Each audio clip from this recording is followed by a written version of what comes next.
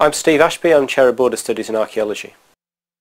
Learning outcomes to me are just a very particular way of expressing your specific intentions for a module or a program, or a session if you want to do it to that level, which just make it very clear what you're trying to achieve for a particular subject, what you want the students to achieve, and the level of understanding you want them to get from that subject, from that module or that program, so that you can plan in all sorts of different ways to make sure that everyone knows exactly what they're getting out of a module.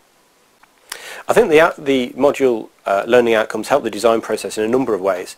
They allow you to really sort of relate different elements of your program, for one thing. So if you're planning a new module, think about how that fits into the overall program is important. And if you have specific learning outcomes, you can see how those relate to the learning outcomes of the overall program.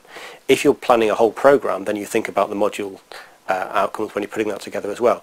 And it means you have a more or less seamless sort of thread which runs all the way through the program, which is really important. It means that the students know where they're going with things.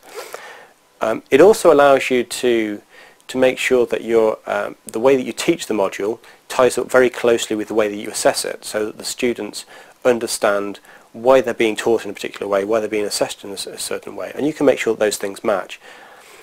And it also allows you to make connections between what you're trying to achieve within the department and how that might link to specific outcomes that you want in terms of meeting benchmark statements and that sort of thing.